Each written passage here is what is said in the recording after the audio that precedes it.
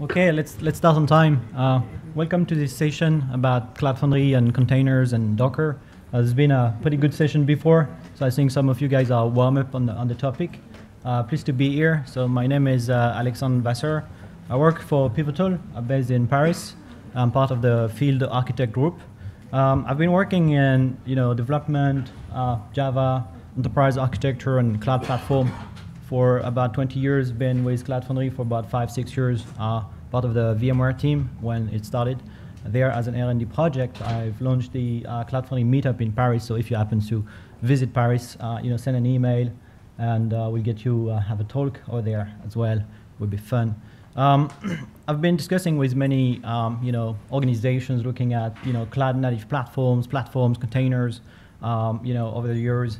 And obviously, the landscape is changing very quickly. You've heard all about Diego, the fact that Diego will be part of the Cloud Foundry certified for 2017 next year, although we have it production ready in Pivotal for a little while. And I think it was a good time for stepping back and looking at what you can do with that. And it's not just the only thing you can do around Cloud Foundry and containers. And there's been a number of initiatives around containers, as well as for services and not just for apps, and also for pipelines. So I wanted to aggregate 3 use cases and discuss some of the architecture, the building blocks and moving parts, which implies challenges if you're the platform architect or platform operation team, and pretty good use cases if you are more on the user side of it. I'll try to articulate that with some demos. We have very short time, so my demos are recorded. I don't want to download stuff from the internet or whatever, and hopefully it will give you a feel of what the stuff can look like. So let's start with one thing, and you've heard yesterday about here's my app, run it in the cloud for me. I don't care how. So the first use case is here's my app as a container, run it for me, and most importantly keep it running for me. So scale it, heal it for me, and I don't care how. So if you think about it, that's enabled by obviously Diego and the work done in Garden and the work done in garden-runC, previously Garden Linux, with this goal of having kind of a standard for container libraries and the same runC, part of the open container initiatives that Docker is using. So fundamentally, when you go into that use case, the container becomes the unit of currency. Even if the container contains the app, the user is exposed to the container. He has to build the container up front rather than the platform building the container on the fly. And you CF push a container. So what does it mean? It means that you actually CF push a reference to a container that exists into a system that in the ecosystem is called a registry. And the registry is kind of a namespace. Can be secured, can be completely online, or can be private, and the registry is having a repository, obviously, to store stuff. So it's a number of moving parts. As a user, you have an app. You probably need to care about the app as well as its runtimes. If it's a Java app, you need a JVM, or maybe you need Tomcat, or maybe you need whatever the app needs, as well as all dependencies. So you would build up a Docker file in the Docker world to describe that. You would use your Docker tools on your machines, maybe on a pipeline actually, to build the image and upload the image to the registry. And then you would use Cloud Foundry, and then it creates a dependency between Cloud Foundry as a runtime platform and Docker as a registry, because Diego would pull the image from the registry. So the registry becomes a fairly sensitive component for your runtime platform. So there are many things that you need to think about when you start doing that. And obviously, as use cases start to appear, I think you need to be cautious about what you put into your Docker file. And I think the previous session was pretty much about that. So let's go through a quick example to look through that. As I said, I recorded the demo because building and pushing Docker file is not going to be fun over Wi-Fi. I did that with fiber to the home. It was good. Tell me more what that's like. We don't have the internet in Australia. Exactly. So if it's too small, I have like the Zoom thing. So it's a basic app. Doesn't matter. We have a Docker file, parent image, and the parent image is having a parent image, etc. My app, the port, and the kind of start command for the app. It's Java, but it doesn't matter. It's actually Spring Boot. Then using the Docker tools, I built that stuff locally in my machine. The little Docker daemon would run locally if I want to try it. Layered file systems goes in. If you look in the bottom, my local images gets updated, and then I can try it. I can try it without Cloud Foundry. It's just Docker. Maybe map my local machine port to the container port. Need to remember what I put in the Docker file, by the way, and looks to be working. Shut it down. I don't care because I want to run it in the cloud. So Docker push to my registry. Not providing a server name, so I'm going to the public docker.io registry, and I'm logged into it before. You haven't seen that. Big uploads, especially if you remove the image all the time. In parallel, I'm going to connect as a user to my Cloud Foundry, check that I'm running Diego, check that my admin has enabled Diego Docker so that I can actually push Docker image as is. That's fine, it's enabled. In this meantime, my image has been uploaded to the docker.io. It's been just updated a few seconds ago, so it's good to go. And then I can start to do a CF push. -O, -O like the Docker image, or OCI image. It happens to be a pretty good name, -O, rather than -D or whatever. Point to the registry, and then give it a name, CFS like CF submit. Then we have the staging process that is happening in the back. So we'll watch at the two things in parallel. This is running on a Pivotal Cloud Foundry on my home lab private DNS. So if you see a password, I don't mind. It's on my private VPN. So it takes a little while. As much as I understand that maybe build pack is actually slow, blah blah blah. Actually, I don't think Docker is that fast to start anyway, because there's a number of things that is happening in the overall process as a whole, from Diego to the image running to the host check kicking in, and the host manager and the router having the root accessing the app, and etc. etc. And of course there's demand on the storage, and I haven't heard a lot, but I think the storage backend of a Cloud Foundry is really critical to the overall Cloud Foundry performance and staging. Once you're there, you don't care it's a container or not, it's just an app. So you can scale it, CF scale, just as you would do.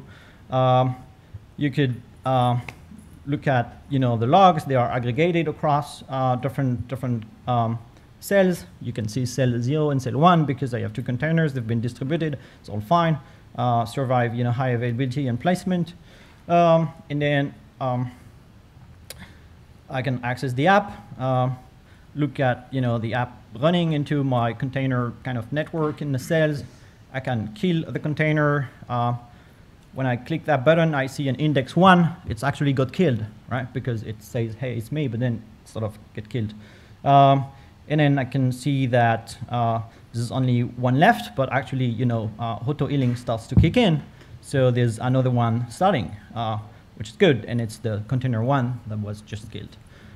If my admin has enabled also SSH access to the container, and I really mean the garden-Diego container, doesn't matter if it is OCI or build pack based container, I can SSH in using my UAA credentials, etc. If my admin and org admin and space admin have provided access to me, and here we are in the container. And we have auditability, so it's a truly generic platform, and I can check who's got into SSH, has the container crash, whatever, all the Cloud Foundry goodness kicks in. So it gives you like a quick overview, very quick, very fast. But I think all this is what we already know. So let's switch to another use case. As you know, in Cloud Foundry we have apps, but we have also services. So second use case is really about service as a container. So unlike the first use case, service as a container is not so much part of the core of the Cloud Foundry stable components. It's been actually kind of more R&D, research projects, etc. But let's talk about the use case before talking about the implementation. So the use case is, get me an instance of X. database, caching, whatever, NoSQL, bind it to my app, and do that over and over and over again, maybe with actually a different size of the service X, and I don't care how. And all that is not specific to containers, it's specific to the service broker. The service broker is really, really valuable in Cloud Foundry because it gives the user the level of abstraction. So the way the service is implemented, is it a dedicated VM? Is it a pre-provisioned VM? Is it a container on the fly?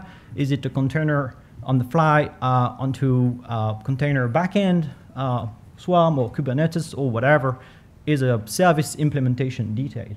And the way the application is going to talk to the backend service is actually managed by the service broker that will provide credentials from the service to the application using the mechanism that many of you knows, which is the VCAP service, environment properties, etc., injected into the app.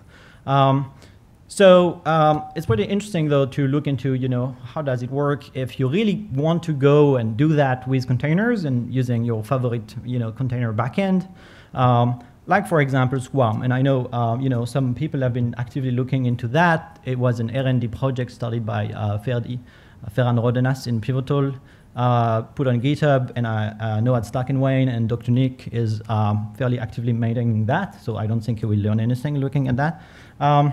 So what are the moving parts? Somewhat, the same. We need an image with the service. Someone has to build and prepare that. Having kind of, Cloud Foundry in mind, because the image will have to pretty much publish credentials back into the Cloud Foundry service broker components. Then using, some kind of container backend, Swarm or Kubernetes or whatever, we need a service broker that will interact with that to ask for the container provisioning. Synchronous, asynchronous, etc. The service broker can do anything. Key point is, of course, that once you're there, you actually need to operate kind of two platforms. The app platform with Cloud Foundry and the container platform with the kind of container backend. So you then decide, hey, why don't we take this container backend and make that a BOSH release? So this is also part of this GitHub project with a Docker BOSH release. It's actually a Docker Swarm as a BOSH release, which has many benefits if you want to you look into that and you already know Cloud Foundry. Or it can be a little bit of a surprise if you're more coming from the Docker world and don't know anything about BOSH and Cloud Foundry. But as a Cloud Foundry user, I thought, hey, let's give this project a try. And look into this architecture. So again, let's have a look at what it looks like from a usage standpoint. Switching to the video. Oops.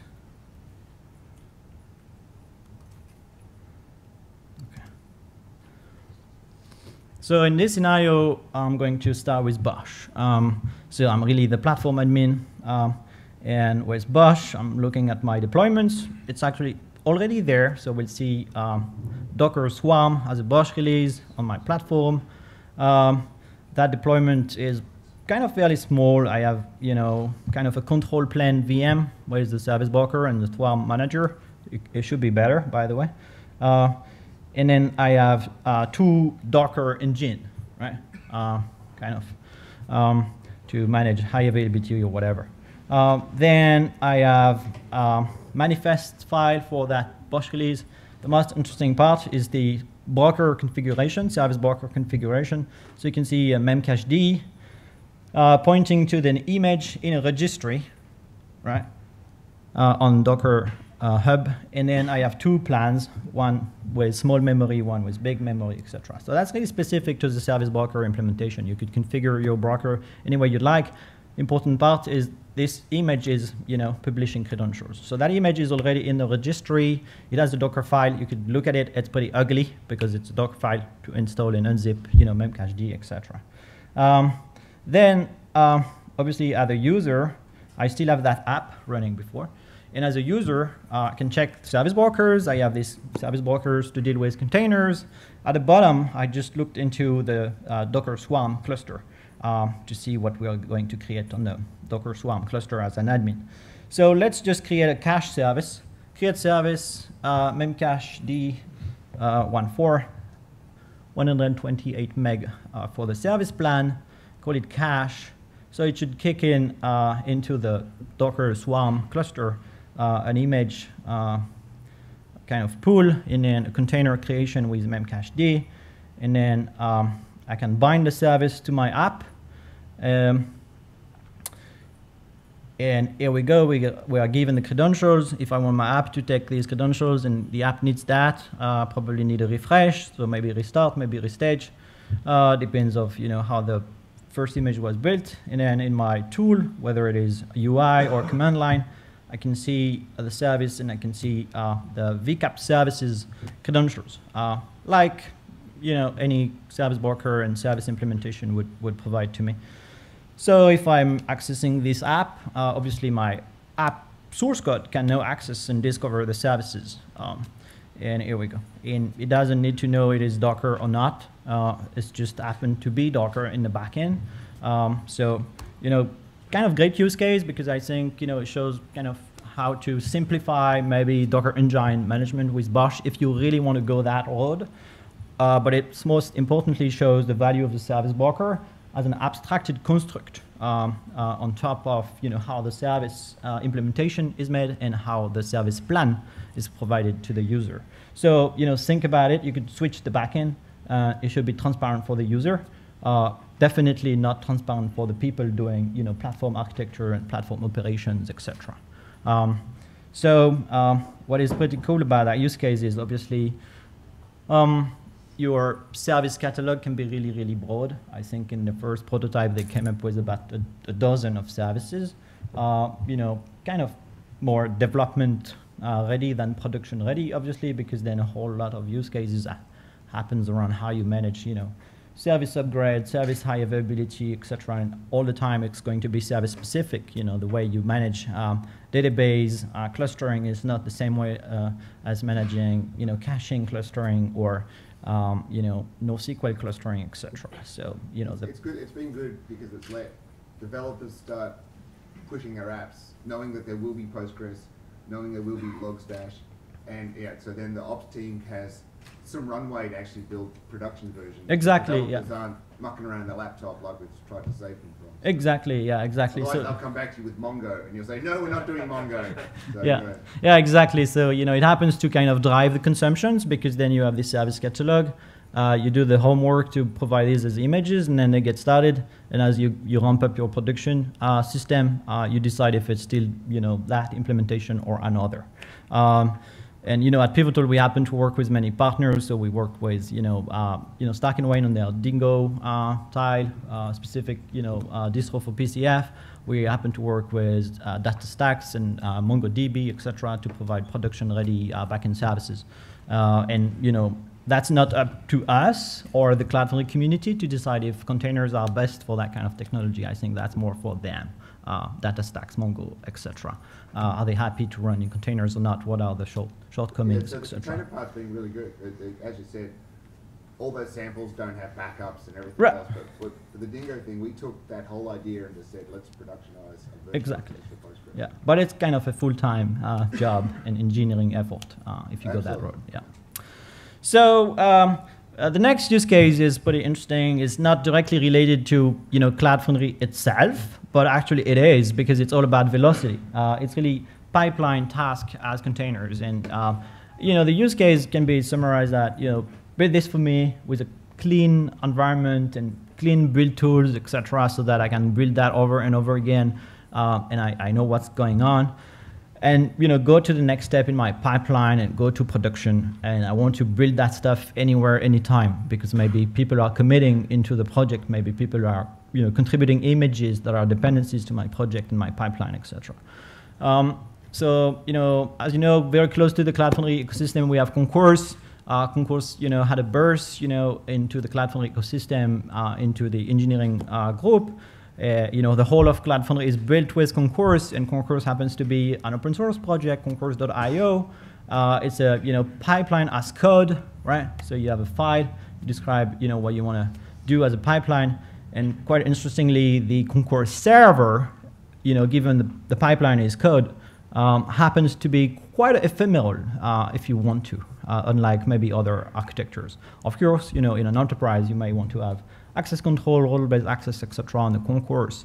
But fundamentally, you can spawn up a Concourse on your developer machine and get going, rather than having a kind of back-end, built infrastructure, etc. So in that use case, it's pretty interesting to also observe that Concourse is pipeline as code, but it is having container-first architecture. So most of the Concourse tasks, sort of elementary unit of work that are part of a pipeline, are actually Docker images, if you want to. And if you deploy Concourse, it happens to leverage, Cloud Foundry components, sort of, hit your own dog food. So it relies on garden-runC as well. And you can run Concourse as a BOSH release inside Cloud Foundry and operate Concourse inside Cloud Foundry.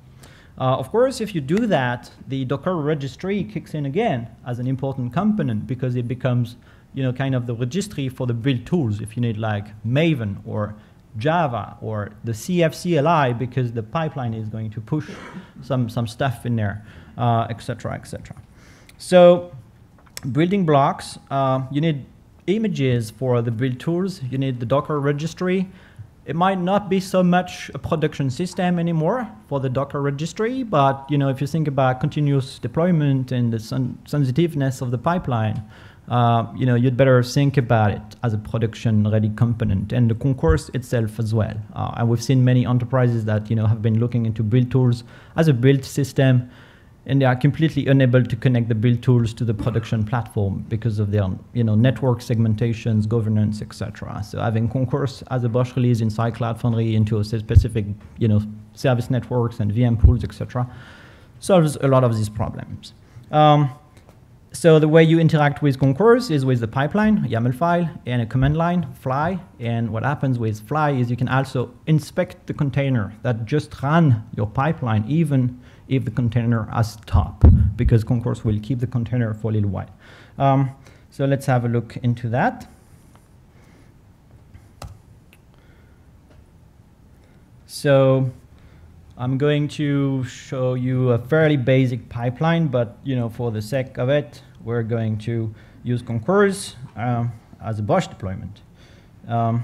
So using Concourse, garden-runC, it's actually using the root registrar so that my CF wildcard is having a Concourse namespace. And it's running on very basic deployment, 3 VMs.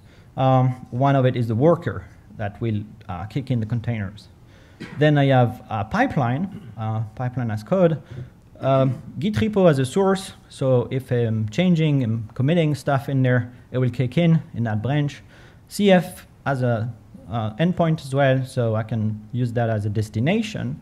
Docker as a registry, as a possible source or destination, and then my pipeline. And that thing is a unit test, maybe triggers Maven or whatever you need to do in your project. And that task is going to be a container, and that build is going to be a container, and that push is going to be a container, right, for doing all these tasks in the pipeline. So what the pipeline is doing is taking source, unit testing, build it, push it to the Docker registry, and then it could goes on and CF push the Docker image and bind it to the thing. So the task, that's another YAML file, and that's the task that would do the Maven build, Java compilation, whatever. So obviously, if you want to do a Maven build, you would need a Java runtime. So you can see the reference to the specific Docker image.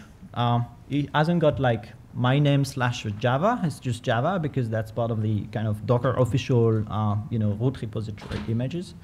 So you could build your own kind of compilation VM. So it's essentially pointing to the registry, and then kicks in some tasks inside the container. So let's have a look at the pipeline from a deployment standpoint. So using fly, I'm going to deploy that pipeline. I would pass in credentials into a different file. I would target a specific Concourse endpoint, my server, and the credentials, wouldn't be in my Git server. They would be in a different file as parameters of my pipelines. Concourse would, kind of give the pipeline a name. So let's call it Docker.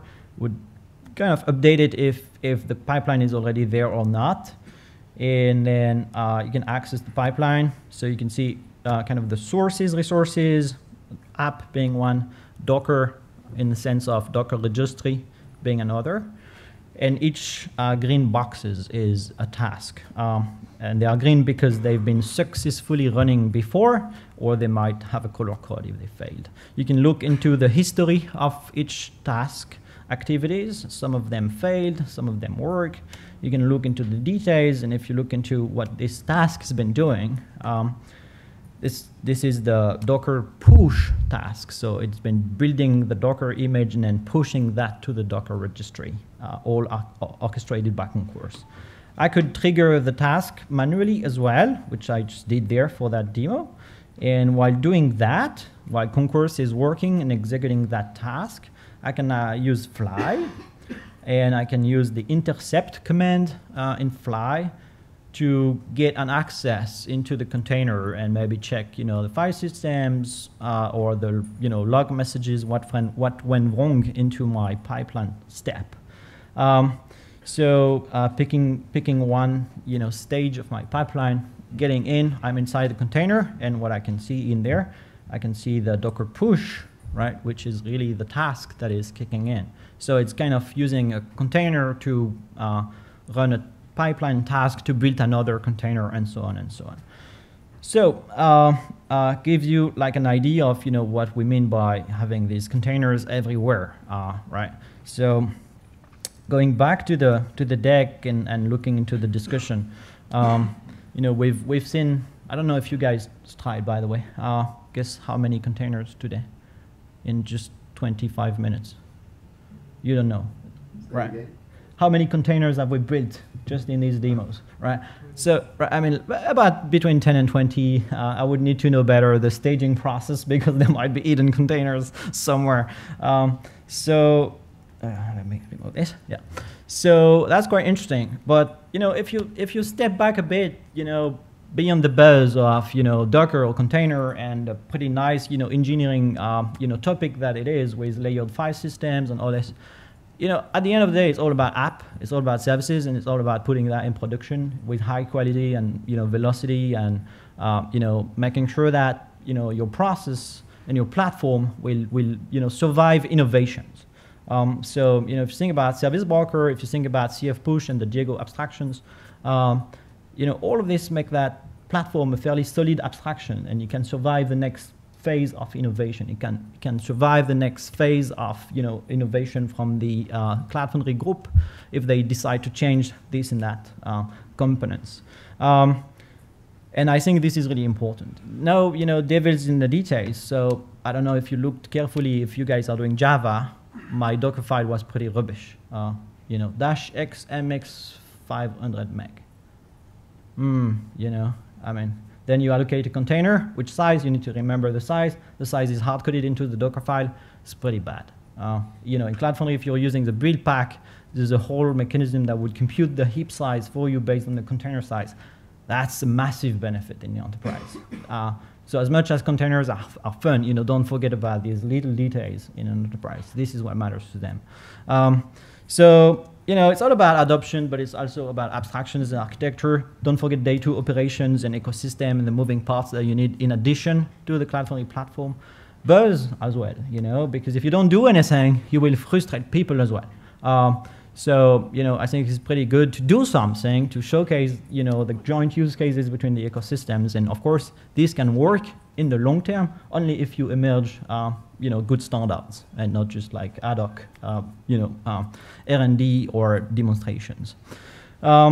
Containers everywhere, you've seen that, but maybe you don't need to care. It depends what you do with the platform. If you focus on app dev, app velocity, etc., it's a mean to an end. And obviously, my word of caution, being there for a while, having done dev and production deployment in Cloud Foundry and different scenarios, garbage in, garbage out. I think it applies to container. It applies to VM in the past. so it doesn't matter. So keep that in mind. Have a look at what's inside the container. Look into the architecture. And I think this is why we focus so much on microservices, 12 factors, cloud native. You've seen my shares. It's not on purpose. I think the future is about an end-to-end cloud native architecture on a cloud native platform. It's not just throwing stuff in a platform and expect it to run. So thank you for your time today. Happy to take any questions.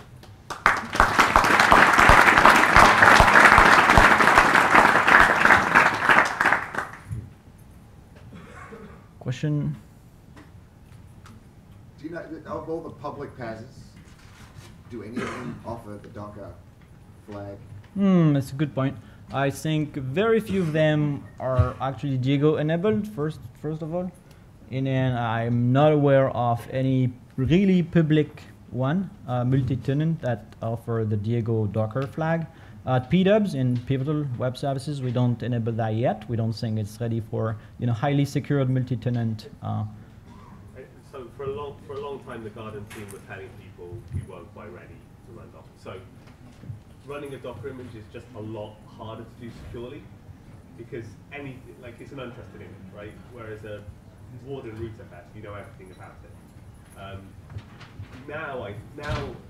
If you're running garden-runC, then out of the box and by default and without extra configuration, every container is unprivileged, is app armor secured, has a setconf whitelist.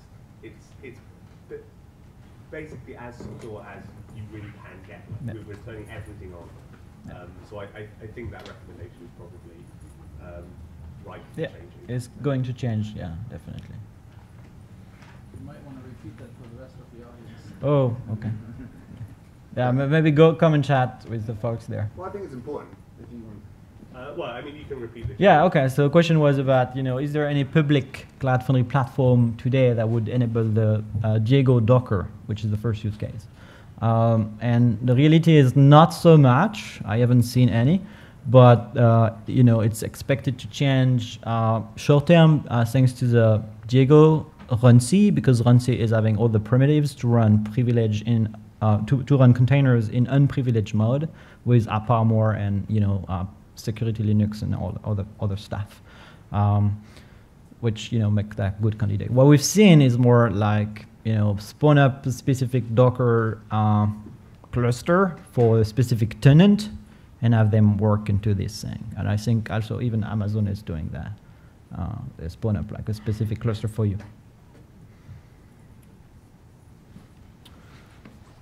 Okay, enjoy the rest of the day. Thank you.